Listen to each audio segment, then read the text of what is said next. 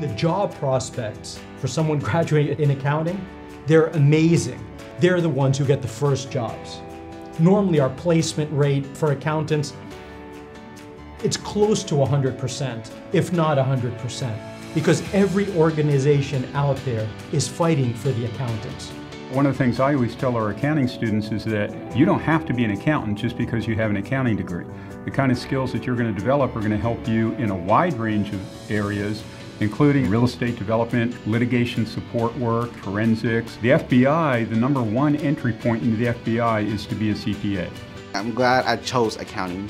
I do believe accounting is about helping. People think that accountants sit in an office and don't communicate with anybody, but if you're a people person, you like to get out, you like to communicate with people, you like to help them with their problems, you like to make them feel better about a situation that they're facing, accounting is a great profession. Believe it or not, you don't have to be the mathematical whiz that many people think you should be. It's basic math. You know, all you really need is just multiplying, division, subtraction. As long as you know how to just read, like, financial statements, math will be the easy part of it. We have a faculty that is very passionate about what they do.